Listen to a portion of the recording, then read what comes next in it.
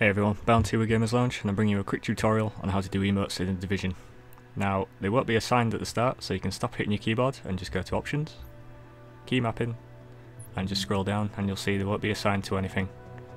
So just pick a few numbers that are assigned or clash with anything, and here we go. And it's as simple as that.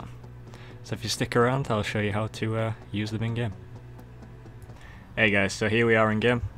Just follow the keys you've mapped at the beginning of this video and you'll be able to do all the emotes.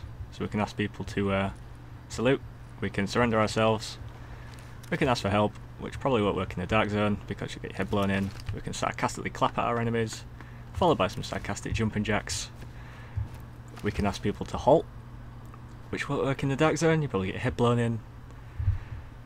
And if you like this video, don't forget to rate, comment, subscribe, and I'll see you next time.